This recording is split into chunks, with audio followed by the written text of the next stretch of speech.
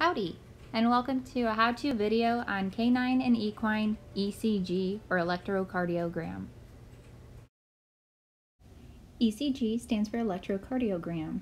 It's a simple, non-invasive test that graphs the electrical impulses of the heart over time.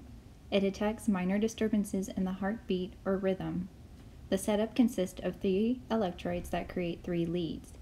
Each lead, one electrode to another, represents a single axis of activity. To create the leads and monitor a single axis of electrical activity, we set the electrodes up in a specific manner that will create dipoles, or a separation of charges. The ECG is a report of the orientation and magnitude of the cardiac dipole from several different points of view, and they change as the atria and ventricles depolarize. Lead 1 is created by placing an electrode on the right arm, which will be negative, and another electrode on the left arm, which will be positive. The second lead is created when placing an electrode on the right arm, which is negative, and on the left leg, which is positive.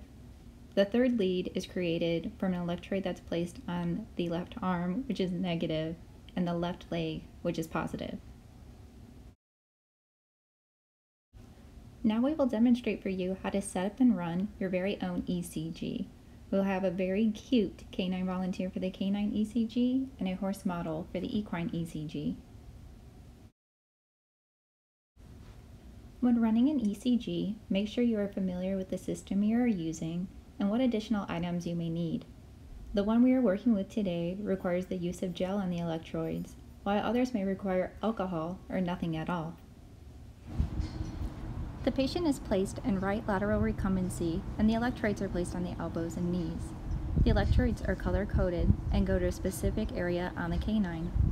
The white lead is the right arm, the black lead is the left arm, and the red lead is the left leg. A good way to remember this is white is always right for the right arm, and smoke over fire for the black and red electrodes on the left arm and leg.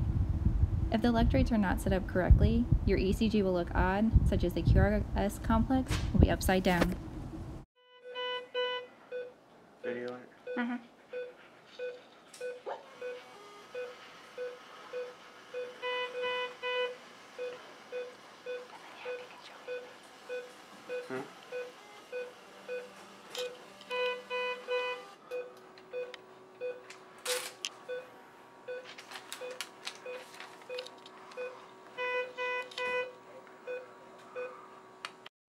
When doing an ECG on a horse, there are a couple of differences from the canine ECG.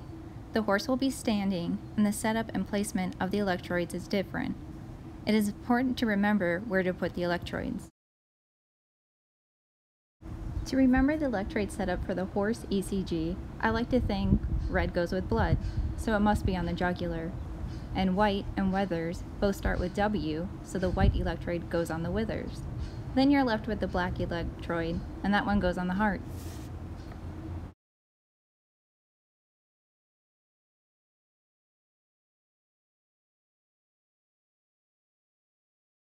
Now we will hit the highlights on how you read the ECG printout.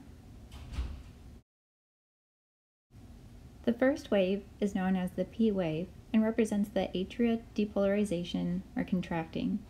Depolarization is initiated by electrical impulses from the sinoatrial node.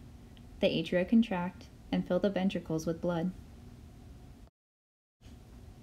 The next segment following the P wave is known as the QRS complex and represents the contraction of the ventricles. After the SA node simulates the atria to contract, the depolarization wave continues to the AB node, which sends an electrical impulse down the ventricles, causing both to contract.